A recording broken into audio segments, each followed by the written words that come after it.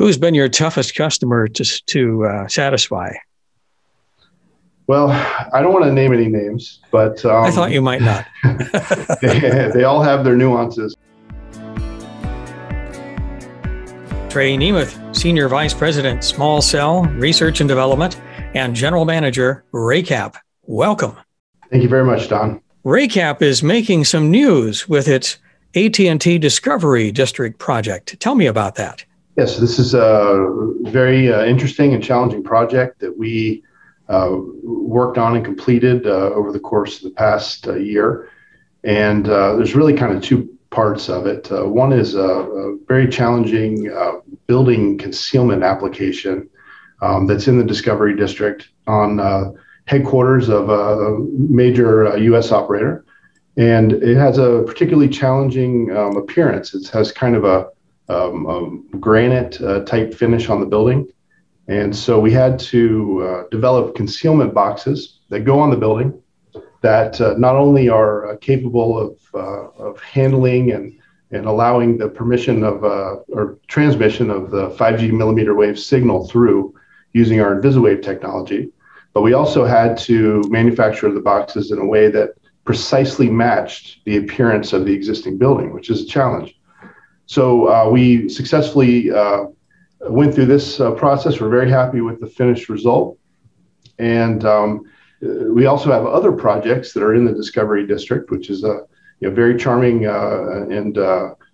section of downtown Dallas. And we built several poles there as well. And the poles were definitely very unique as well. They had a pretty interesting and a unique symbol on them, which is the Pegasus symbol, which represents Mobil Oil and Gas, which was headquartered there for years. And the finished result is kind of an artistic looking pole that does a great job of fitting in with the downtown area.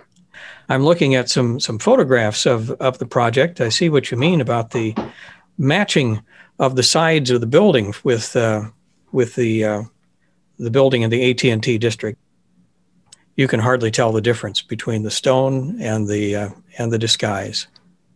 Thank you. Yeah, I think it looks great. This is something that we've been doing for decades as far as matching existing architectural appearances for the purposes of hiding antennas. And this is just an extension of that. As the technology's increased, we've improved. We've come up with different ways to very closely match this. And we've also come up with new materials and design methods to be able to conceal the new technologies like 5G millimeter wave, which is very challenging. We developed our InvisiWave material over the course of about a year and a half of development and working directly with the carriers to rigorously test and get their approval on the material ultimately.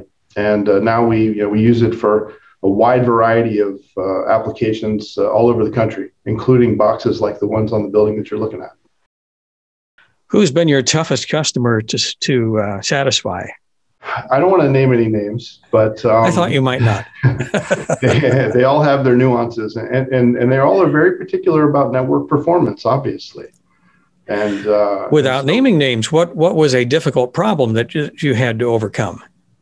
Well, the material had to be tested for obviously durability, for RF performance is probably the biggest one. So we're looking at what kind of impact does the material have on the actual power of the signal that's being radiated through. What type of dB loss are we seeing?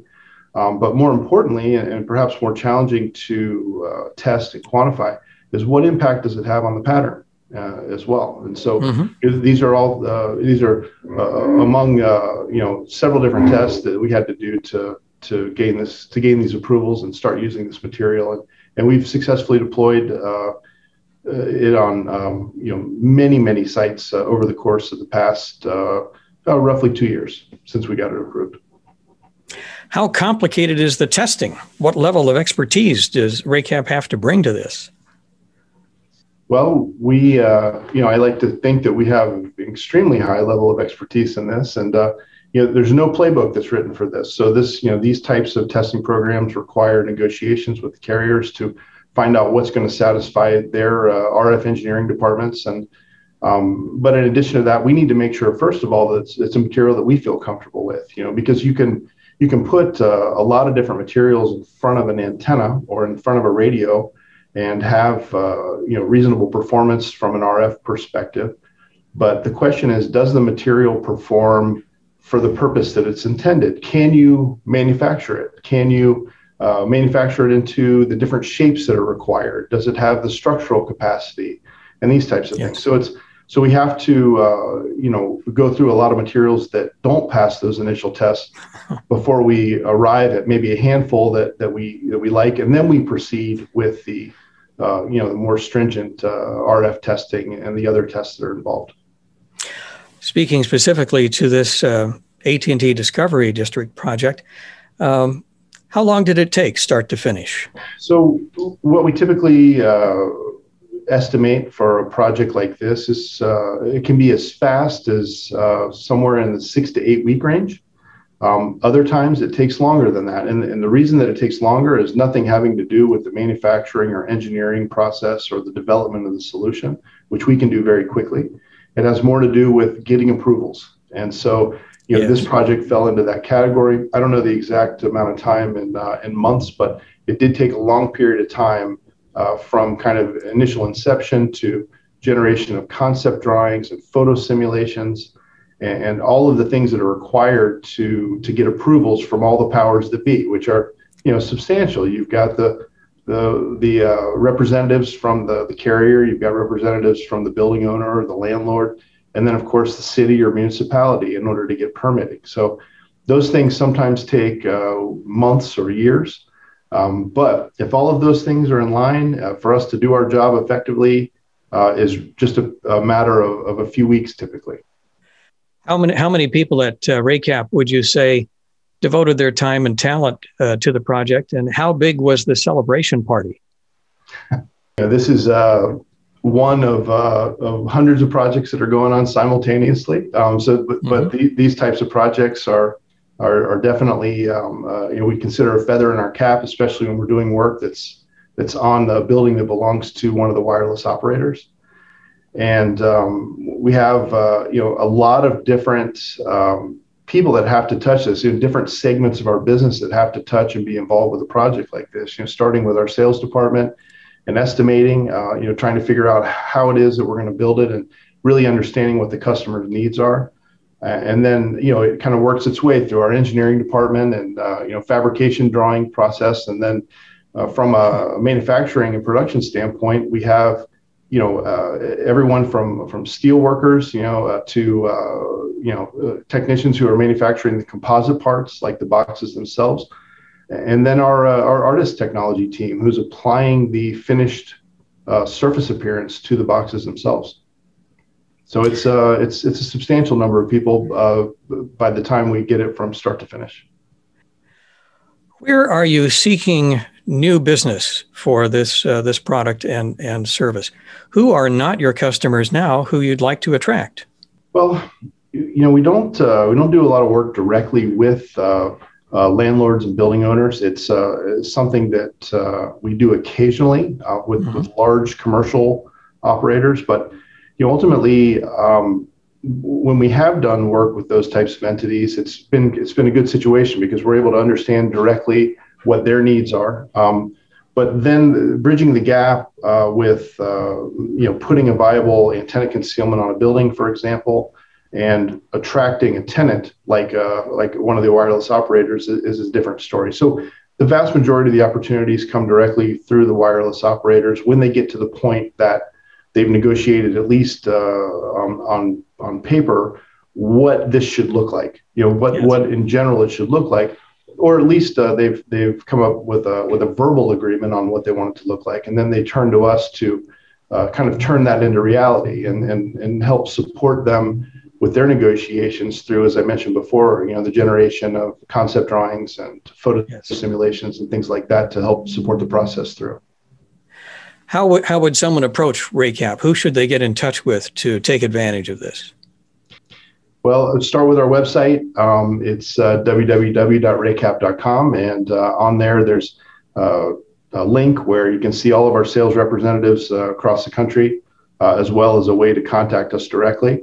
We have a pretty effective sales force out there, so there are probably a lot of folks that would be watching this that already know how to reach us. But if you have any question at all, I think that's the best place to go for the latest and greatest contact information. Is there anything you wish I would have asked you about this that I didn't think to ask? We focused a lot on the rooftop screen wall application, but the pole applications as well that are in that area are definitely interesting and have some really neat nuances. So I invite anyone who's down in the Dallas area to go down and check them out. Look for those Pegasus logos, and you'll be able to see the poles that we're referencing. The other thing, just to talk about the upcoming C-band installations as well. Yes. This is obviously a very hot topic, and it's important to note that the materials that we use for these rooftop and pole concealment applications are approved for C-band deployments as well. So there is kind of a forward thinking in that way, and they're future-proof in a way to be able to accept these new technologies as they come out. The FCC just released something like 5,000 C-band licenses. Are you expecting the floodgates to open? We're starting to see a lot of action already, and yes, it's definitely the buzz. I think there'll be a lot of deployment and a lot of reliance on the C-band frequencies to support the larger propagation of 5G technology. Trey Nemeth, Senior Vice President, Small Cell Research and Development, and General Manager, Raycap. Thank you for your time. Absolutely, Don. It's a pleasure. Thanks for watching, and see you next time.